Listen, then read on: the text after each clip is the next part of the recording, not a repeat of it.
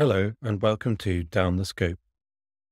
Today we'll be looking at the histology of the epiphyseal growth plate, also known as the physis.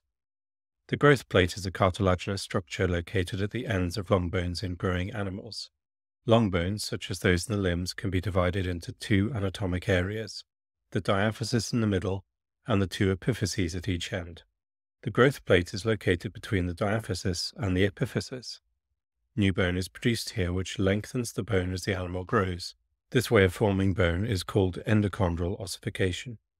The growth plate consists of several layers of chondrocytes, cells that produce cartilage. These are arranged in layers with different functions. The first layer is the zone of resting cartilage. Here the chondrocytes are relatively inactive.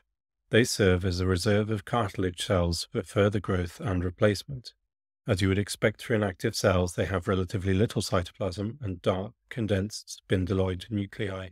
They sit inside little spaces in the cartilage matrix, all of this glassy blue material. These spaces are called lacunae. Next comes the zone of proliferation. In this zone, the chondrocytes undergo rapid division, leading to the growth and thickening of the cartilage. The division occurs in just a few layers of cells, which means that the growth of the entire long bone depends on this tiny proportion of chondrocytes. You'll notice that there is a much higher density of chondrocytes here. The daughter cells form distinct columns, aligning themselves parallel to the length of the bone. Moving down, we reach the zone of hypertrophy. Here the chondrocytes mature and enlarge. They have much more cytoplasm, and the nuclei look larger and more irregular. The increase in cell size has pushed the cartilage matrix into long parallel lines. There are marked metabolic changes that occur in the cells. For example, they begin to produce huge amounts of alkaline phosphatase, an enzyme that produces phosphate ions which are necessary for bone formation. They also alter the components of the cartilage matrix, producing more collagen 10, for example, which prepares the matrix for calcification. In fact, the hypertrophic zone is sometimes referred to as the zone of hypertrophy and calcification. This refers to the entry of calcium ions into the matrix. These calcium ions will then be used to form the mineral portion of bone, a molecule called hydroxyapatite, which is made up of calcium, phosphorus, carbonate, magnesium, sodium, manganese, zinc, copper, and fluoride. Further down, we move into the zone of cartilage degeneration. Calcification limits the ability of nutrients to reach the chondrocytes, and they undergo apoptosis, a form of programmed cell death.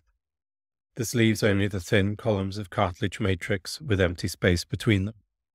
This empty space is quickly invaded by capillaries from the marrow cavity of the diaphysis, which allows population by osteogenic cells, these poorly differentiated small and numerous cells. These will differentiate into osteoblasts that will line the cartilage matrix ready to convert it into bone. You can spot osteoblasts as large cuboidal cells with quite a bit of cytoplasm that are lining the edges of the cartilage and part cartilage, part bone columns. These columns are often referred to as spicules. The areas that have been converted to bone stain pink, while the cartilage retains its glassy blue appearance, often as a central core. You'll notice that some of the osteoblasts have entered the bony spicules and formed lacunae, where they will mature to osteocytes. The bone that's formed here is a type called woven bone, which is immature and relatively disorganized. Bony spicules made of woven bone are also called primary spongiosa. Changes are also occurring in the bone marrow spaces between the primary spongiosa.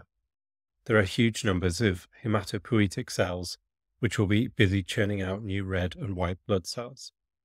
Moving further into the diaphysis, we have the final zone, the zone of resorption. In this zone, the primary spongiosa is remodeled. That means there is a combination of bone loss due to osteoclasts and new bone production by osteoblasts. Ultimately, this will form mature trabecular bone called the secondary spongiosa.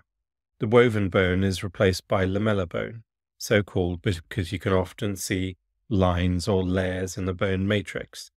This is because the collagen fibers in lamellar bone are nicely organized in parallel layers, whereas those in woven bone are random and disorganized. You can spot osteoclasts as large multinucleated cells that are present at the bone margin. They are a type of histiocytic cell, similar to macrophages. that specialize in dissolving bone by attaching to the bone matrix and releasing enzymes and acid. Active osteoclasts are often found in depressions in the bone known as Howship's lacunae. The cell membrane of the osteoclast, which is next to the bone matrix, often has lots of microvilli to increase the surface area for acid and enzyme secretion. This feature is called the ruffled border.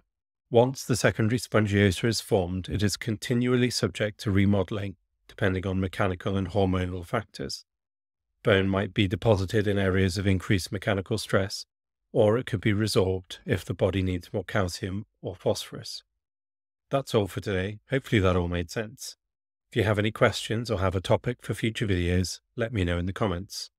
Thank you for watching, and until next time, goodbye.